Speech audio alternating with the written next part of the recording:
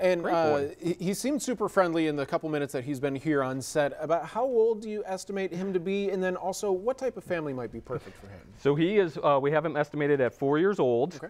Very sweet, very loving, loves to meet new people, curious and Curious to explore new sets as yes. well, if you have one at home. But give him a good chew toy and he'll keep busy for hours.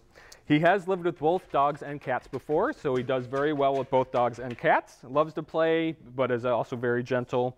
Hasn't lived with children before, but has had many interactions with children of all ages and does super well. He's just a very gentle, sweet boy. Oh, very cool. So we know that any day is a great day to come by the Humane Society, but are there any specific events this weekend that if someone is interested, hey, Senor Guapo. How about treats? How about some treats? Yeah.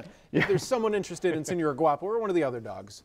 Yes, so to celebrate St. Patrick's Day, tomorrow we are having a St. Patrick's Day very cool. adoption event.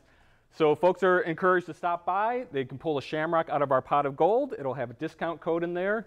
Many different discount levels, so hopefully the luck of Irish will be with you. You put out a nice discount code, and you can take Senor Guapo here home for less than the price of a Guinness. Oh, wonderful. Well, top of the morning to you, Senor Guapo. Kevin, thank you so much for joining us. My pleasure. We're back right after this.